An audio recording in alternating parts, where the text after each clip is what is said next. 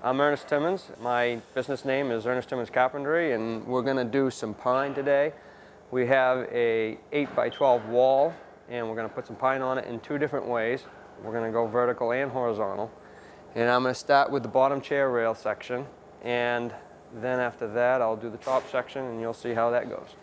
Now we're starting the first piece on the end of the wall, and if you had a wall going this way, this joint would get covered up, so you don't need to rip the first piece when you're beginning a wall that doesn't have pine on the other side.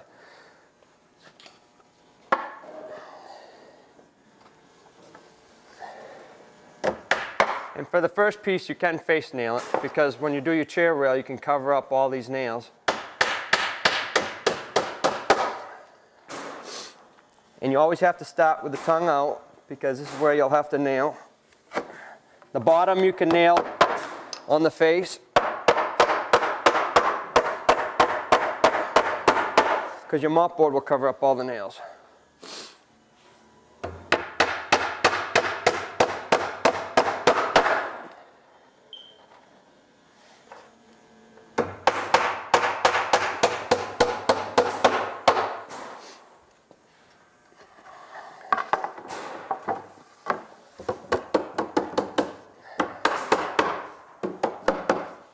And when you tap them in, you don't want to tap them in really hard because you could dent the pine.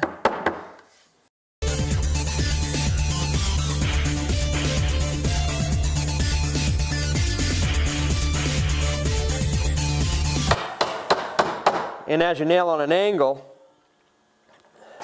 it draws the other board to the other board and keeps them all tight. You don't have to nail both sides as you're going, because the tongue will hold the groove in on the other side of the board.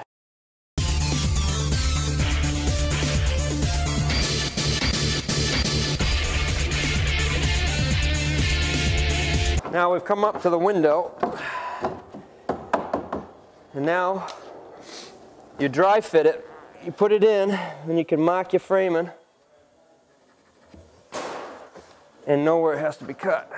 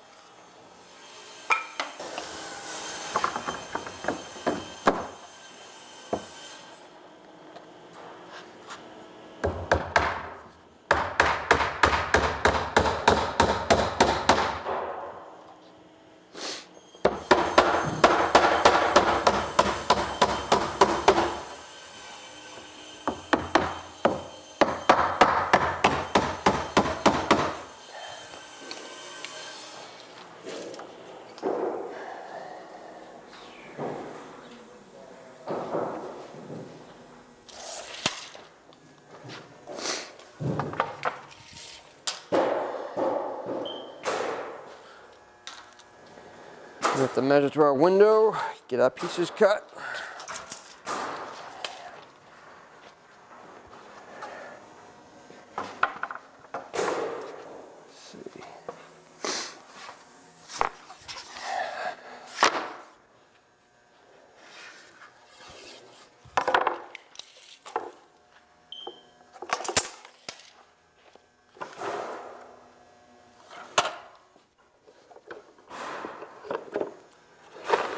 I've made a stop for this table. I can put it right where the board needs to be cut, and I cut all my pieces exactly the same.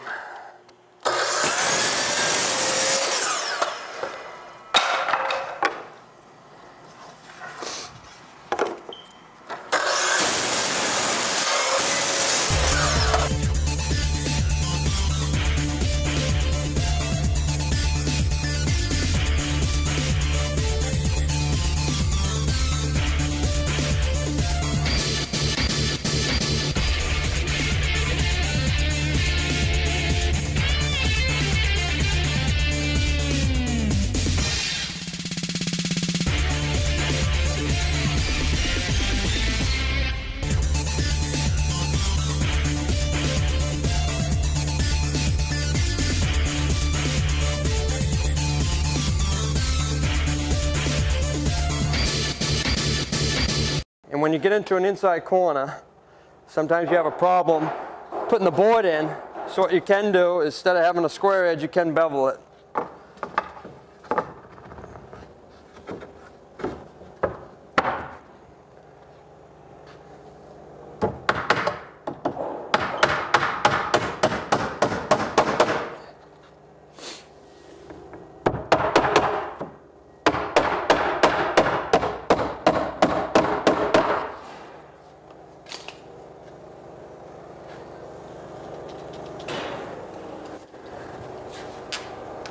Okay, now we can start with a different application of V-groove pine. This was just regular tongue groove. Now we're going to do V-groove to add a different style, a different look. And this does have the tongue here, but you don't have to rip it off if you don't want to. You can cover it up with the chair rail. Make sure your ends are flush.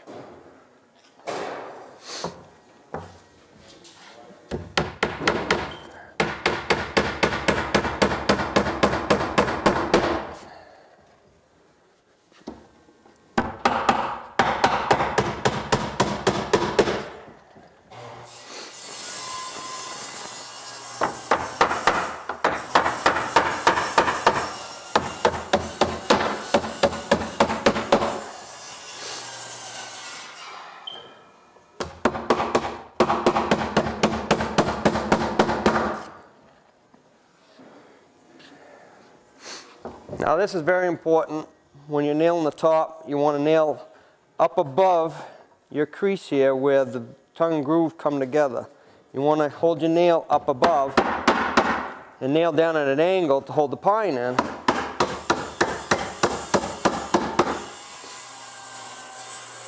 Then use a nail set to finish the nail off. That way when the next piece comes down over it, it covers up your nail.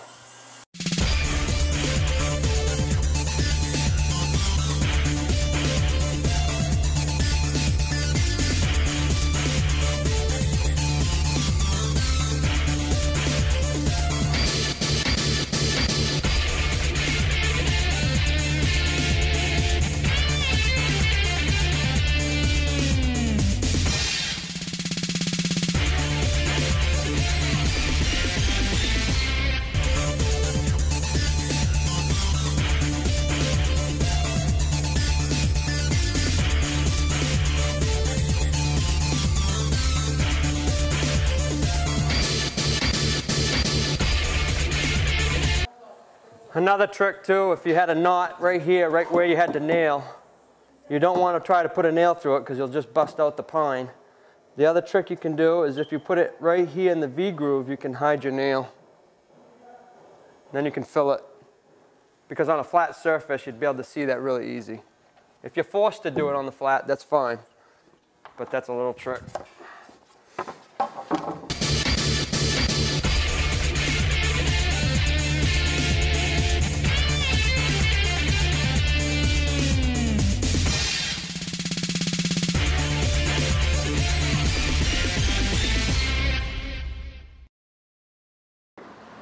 I've made the extension jam pieces for the window, cut out for the wall and the trim. And what you want to do is, when you figure your width on your window, that's this measurement from here to there. Then you have to add your ears. So when you slide it in, it fits perfect to the wall. And then your side trim can set down on it, and you can have a 3/4 reveal all the way around from your trim. So now I got to screw it together. You have to pre-drill the pine first so it doesn't split. You want to go in about 3/8 from the edge of the wood to the center of your hole that you drill.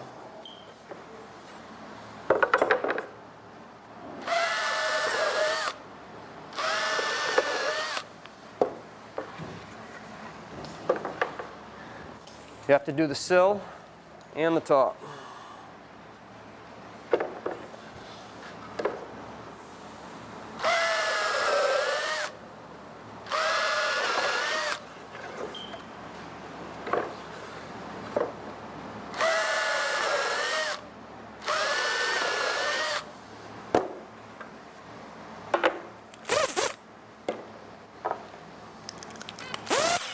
I prefer screws over nails for the simple reason that when somebody is on the sill, or if something is on the sill, it doesn't get pushed down and separated, especially if you have painted trim or poly trim. It will separate. And you don't want that, because then your finished work won't look very good. You'll see why when I go to put it in. So I pre-stop my screws in the holes.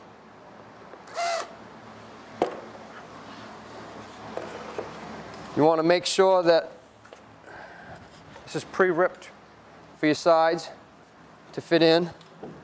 And you have to deduct 3/4 and 3/4 on top and bottom, which is a total of 1.5 inches. So whatever your finished opening is, you have to deduct 1.5 inches for your length of your sides. The other thing you want to pay attention to is that your ripped edge is towards the window. So when you look at your trim, you want to make sure that the side you want is facing in and the ripped edge is away from you. And then what you do is you put all 3 sides together. You can do this on the floor, you can do this up. It depends on how careful you are.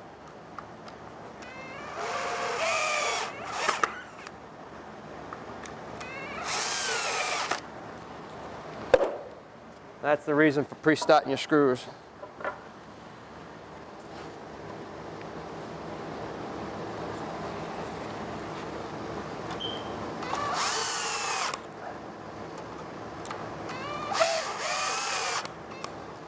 And your extension jambs will last a lot longer by doing it this way, especially if you have pets.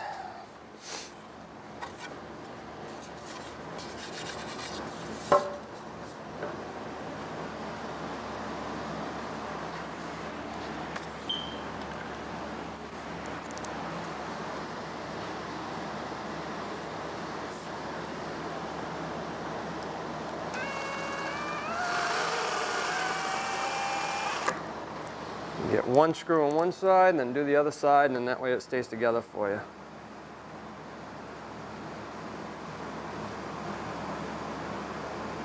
You can glue these together, but it doesn't really do a lot of good if you're just going to screw it together.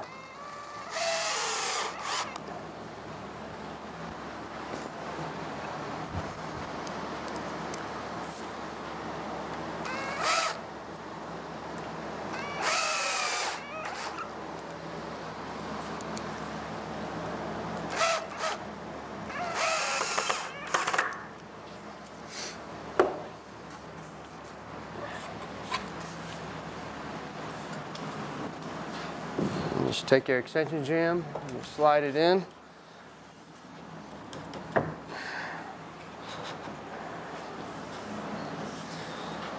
And then what you want to do, depending on how your window sets against the trim, you might have to lift one side up or the other, and then what you'd have to do in that instance is place shims underneath to meet it. So what I'm going to do here, just put a couple nails in to hold it stiff. And see, when I pound down, it doesn't separate here. If you nailed this together, it would separate because the nails would pull out. Keep it flush with your pine.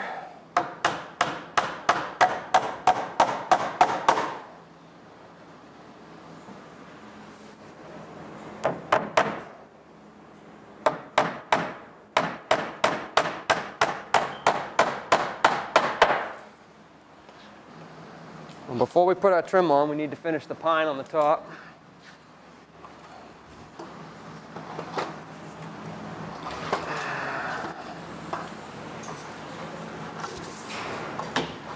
This can get a little tricky with one person, so sometimes you end up having to have 2 people.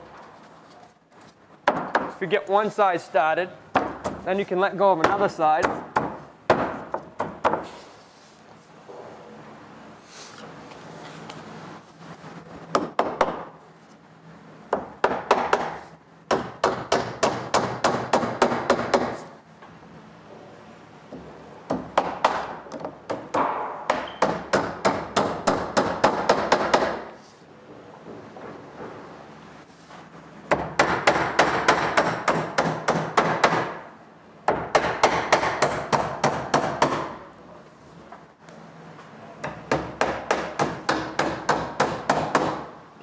You want to put a face nail here before you nail up here, because otherwise it would just push your wood down.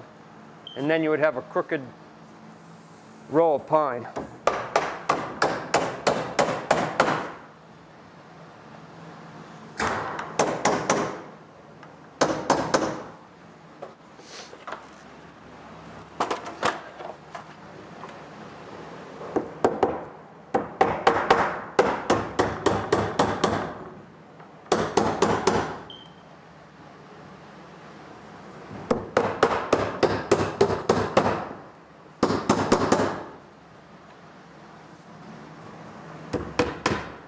I'm also using 6-penny galvanized finish, which is not too long of a nail, because if you go longer, it would be a thicker shank and it would split out your pine. So 6-penny galvanized is what you'd like.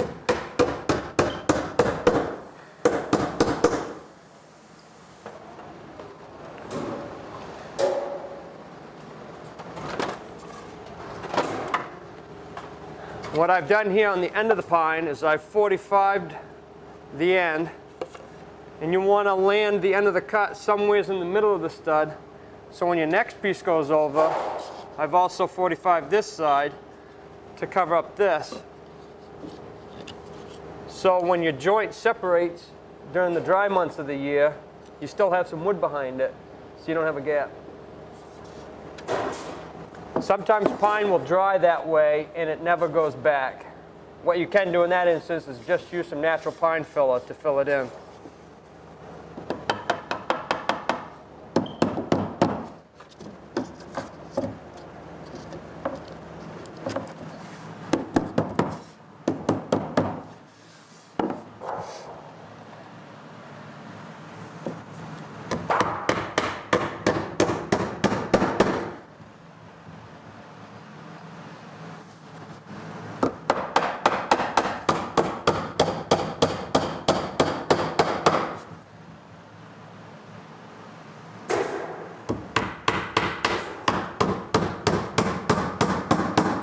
You don't need to nail both sides, just the side that overlaps.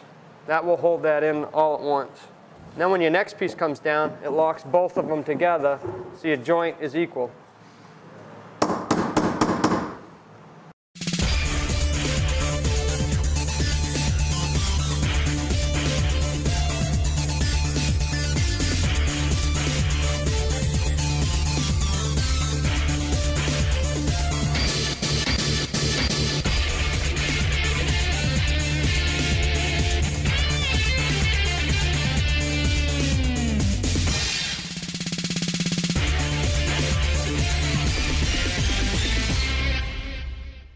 If you're working up against the ceiling, a little trick is to take either a chisel or a little mini pry bar, and you could wedge it in between to pull it down for you if you can't get it in.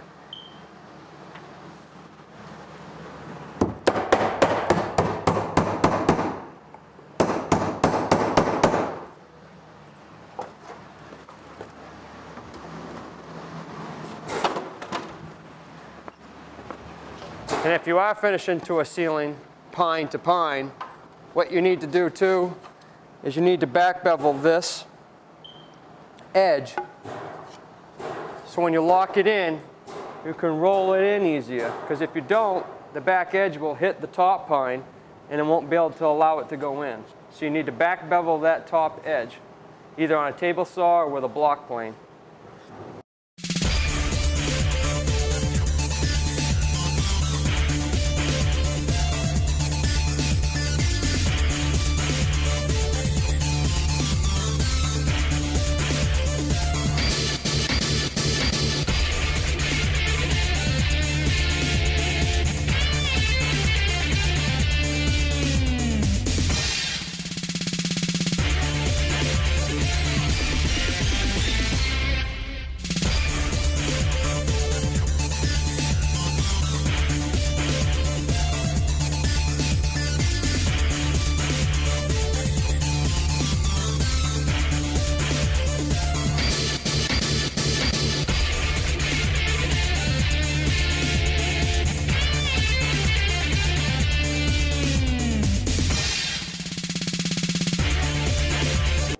When using clear pine, you want to be careful of your pencil marks. You'll want to erase them or sand them off before you put the trim together, otherwise you'll see it when you go to poly. Now the top.